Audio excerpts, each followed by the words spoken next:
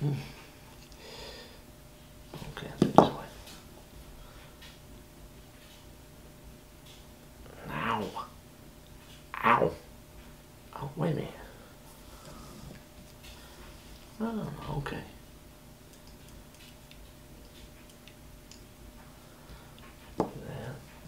Oh, hello. You may wonder what I'm doing. I got a hangnail. And you may wonder, what does a hangnail got to do with God? Well, it's kind of simple.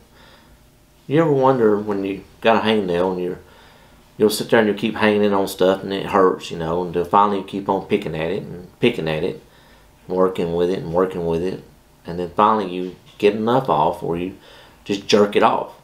And it hurts like crazy. Like, oh man, it hurts. Why not do that? You know, it's like you get the with the consequences of what you do. It's like it hurts so bad. But if you take tools that you can work with, like a pair of fingernail clippers, and you clip it down low as you can get it, and sometimes you get right on the end and you get a pair of tweezers and you pull a bit of it off. Then you get a emery board and you can file it. File it down all the way to a smooth with a little part that was catching and hanging. You got it smooth flat again.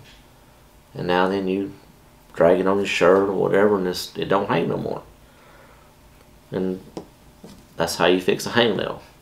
But if you're wondering, what does that got to do with God? Well, it's kind of simple. It's like a hangnail. A lot of people have different problems or issues going on in their lives.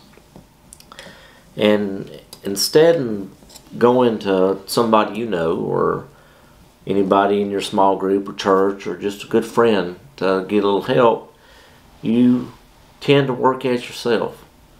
And you just pick at it and you pick at it and you pick at the problem you got, and till finally you done dug yourself in such a hole, or you got, you know, so much time invested in it or so much stuff you got tore up, you know, trying to fix your problem.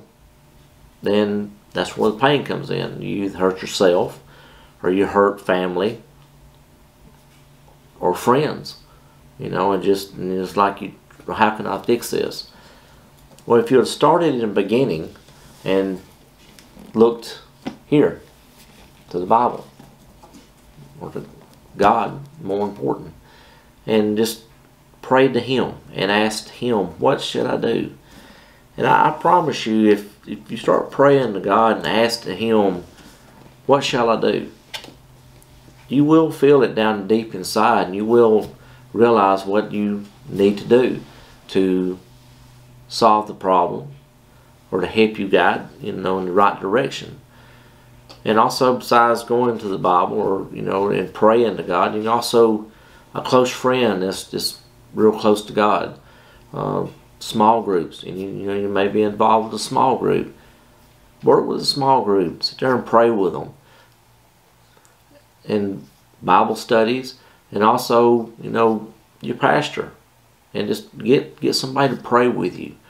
And I promise you, if you start seeking God and seeking the Holy Spirit for the answers to fill inside you, you'll get on the right path, and you'll start going down the right road. And it may be a little bit rough and rocky because you're not used to it, but the more you seek God and the clearer path you'll have, I promise you it'll start getting better. And like I said in each video, I'll say a prayer for you, and then at the end of the prayer I'll also say a prayer with you if you want to accept Jesus Christ as your Savior. So the prayer, I'm going to go ahead and start, and I'm going to say a prayer for everybody. Dear Heavenly Father, I pray for any individual that's going through any kind of issues, family or work, or just any kind of issues that may be hindering or may be hurting them, Lord God. I pray that you go in their life, Lord Jesus, and just touch them and let them know that they are loved. And any kind of comment, Lord, that they want to put down and want to get help pray or just ask for help and ask for prayer, I will continue praying and ask them just to continue seeking you for guidance, oh Lord God. And I pray for, I know there's somebody out there, Lord God, that's wondering about a job right now. It's just coming to me, Lord God. And I pray for the individual that's wondering about their job. I pray that guidance and peace comes upon you, that something is coming to you. I just feel it in the bottom of my heart. And I ask that the Holy Spirit just comes to you right now.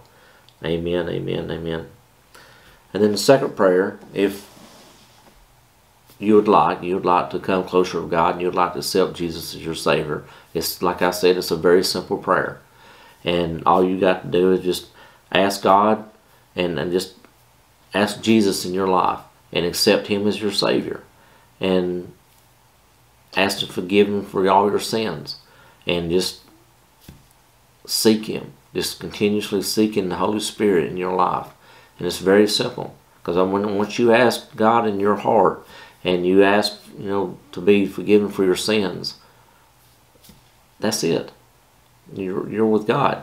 And then you start with the path, walking in the path and all that, you'll be able to get stronger in your faith.